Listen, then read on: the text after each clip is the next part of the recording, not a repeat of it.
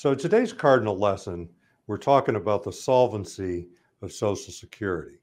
And my sense is most of you have heard about this stuff in the news, and that's unfortunately your only source of information about it. And there's a general acceptance that Social Security is going broke and they're going to be out of money by 2035. So what's the use? And all the news you heard about a month ago, 6 weeks ago, if you're listening to this thing live, back in May of 2022, the trustees report came out. And so what the trustees report is it's law that the people that are responsible for managing the Social Security Trust Fund have to make a report to Congress. And that report is done by accountants. I mean, this thing is accurate. It's to the penny.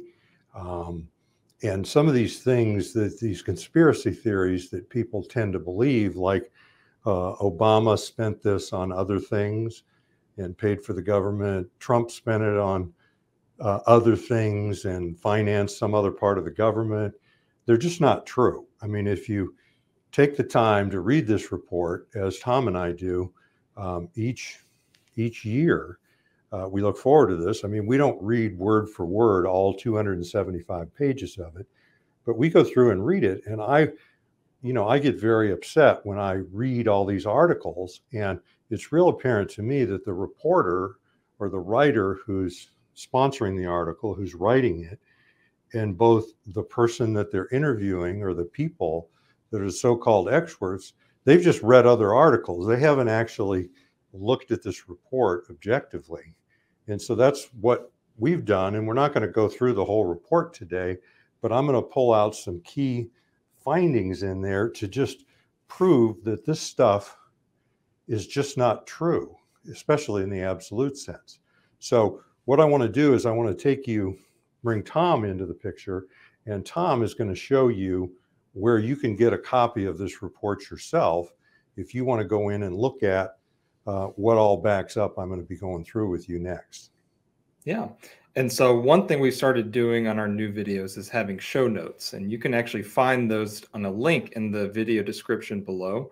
You can also go to our website and they're located there, but I'm going to take you to the show notes right now and show you what they look like on our website once you click on the document. And so you can see there's a copy of the board, sort of with a description of what we're going over.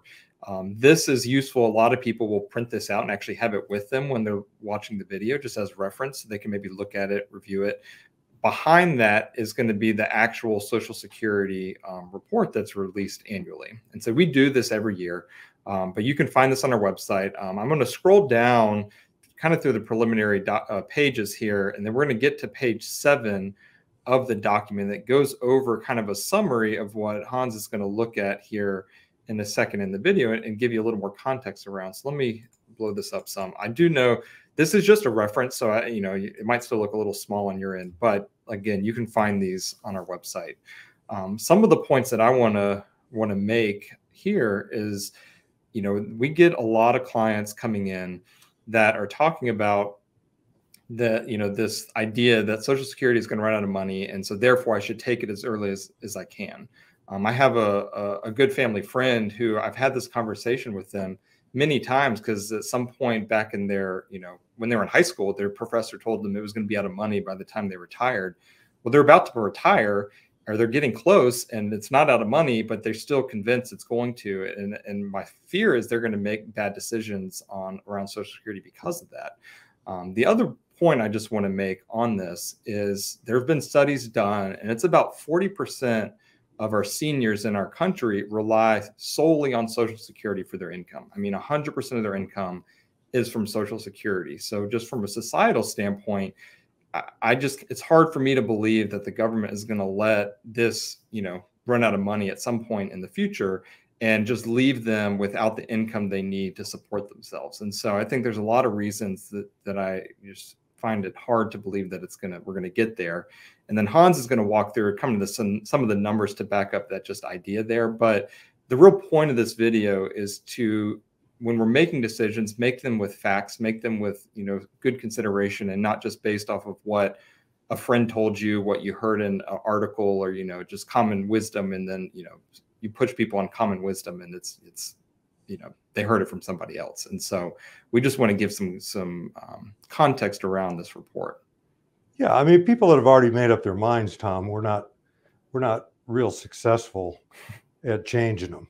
And I guess I'm not going to try to do that today. So if you're grounded in these theories, I mean, the rest of what I'm going to go over is probably not going to mean that much to you. But if I had to pull out one number out of this whole board, okay, and just if I look through the whole report, 275 pages, I pulled out one number, it would be that the end of last year or the beginning of this year, we started with almost $3 trillion in the Social Security Trust Fund.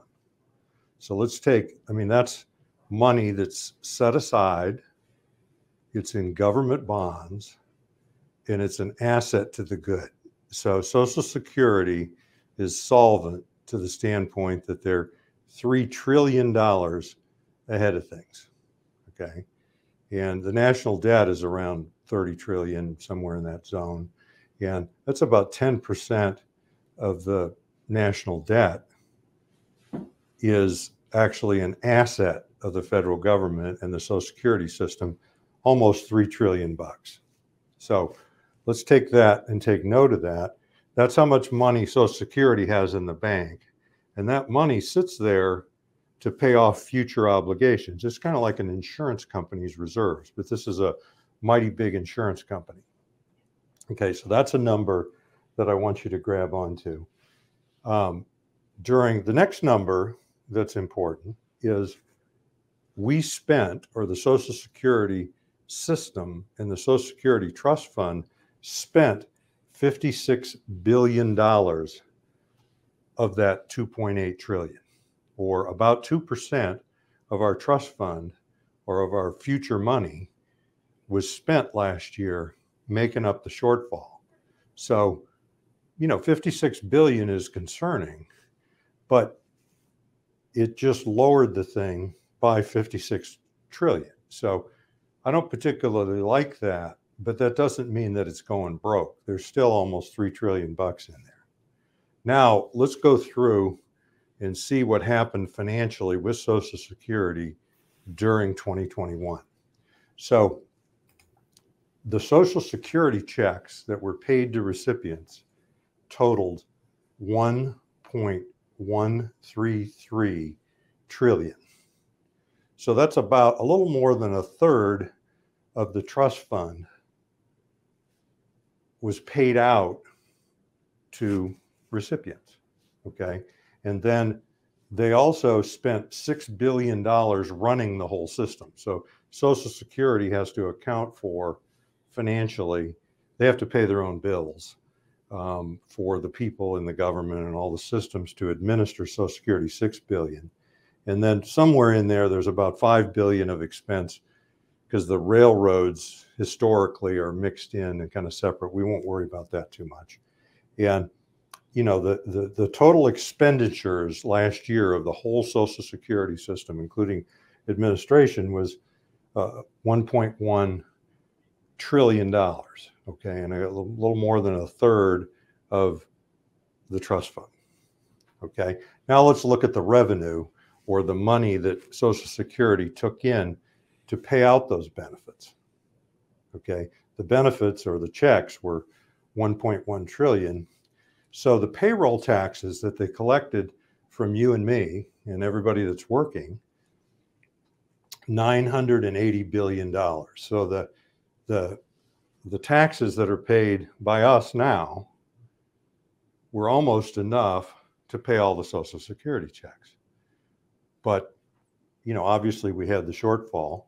So, but that's revenue that comes into Social Security. So when you have that tax deducted from your paycheck and it's 6.2%, and then your employer matches the 6.2%, and you add all of that up all over the United States, $980 billion. Now, interest on the trust fund, so those bonds where all that 2.8 trillion is sitting are invested in bonds, and the interest was 70 billion.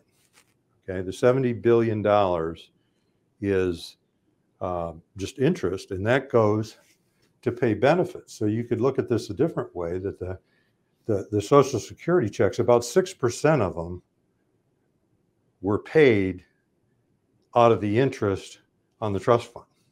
Okay, so that's helpful.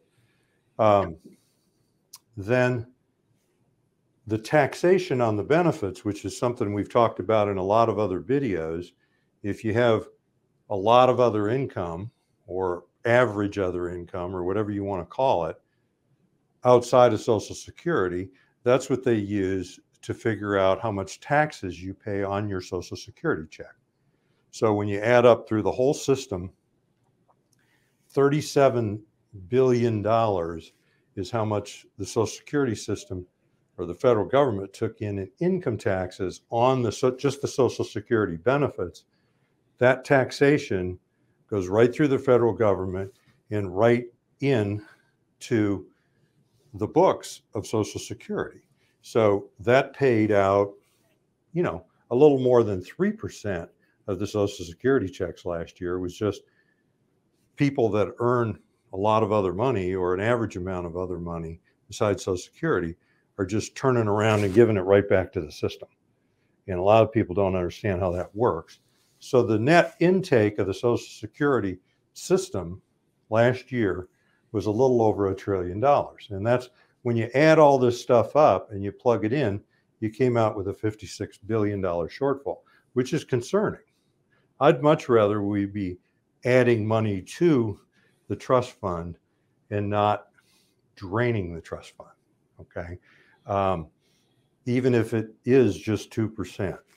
So the thing is what they've done in this report, buried somewhere in there, it starts at the beginning and then it's buried in the logic behind it, is they have actuaries that work for the Social Security system that plug all these numbers in, and then they make predictions of the future based upon population, working, earnings history, inflation, the inflation benefits are given. There's all kinds of variables. And what they say is if we change nothing in how we administer the system, and we just allow this use of the trust fund to just go on like it is, then in 2035, this $3 trillion or almost $3 trillion is just going to be gone. I mean, that's the conclusion. And again, if I go back to the press, which writes the articles about this stuff, they generally interview somebody in these articles or a couple of somebodies. And many times they interview people like me.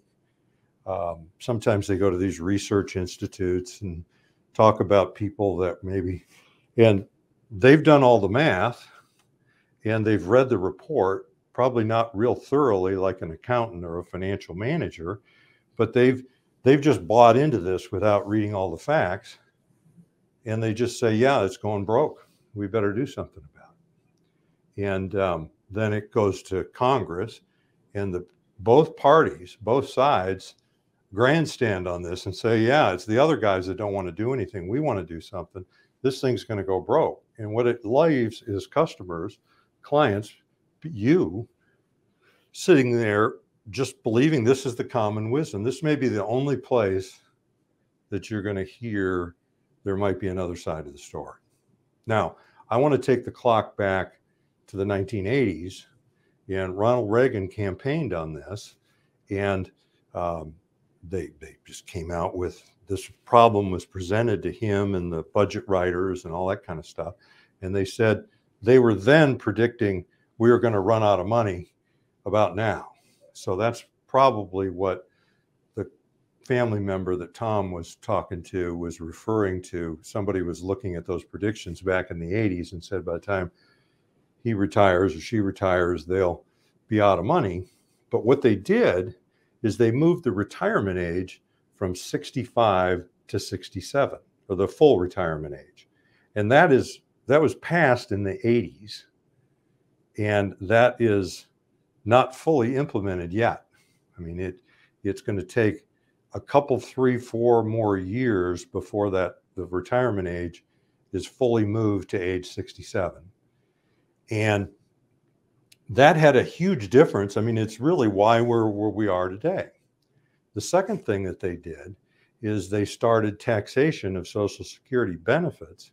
Before the 80s, they weren't taxed at all. And they came up with what is now $37 billion that came in taxes. So that was started back then, and it's going on today. Now, what I'm going to tell you is if we use something this simple to make this zero, we only need to come up with another, 2% of revenue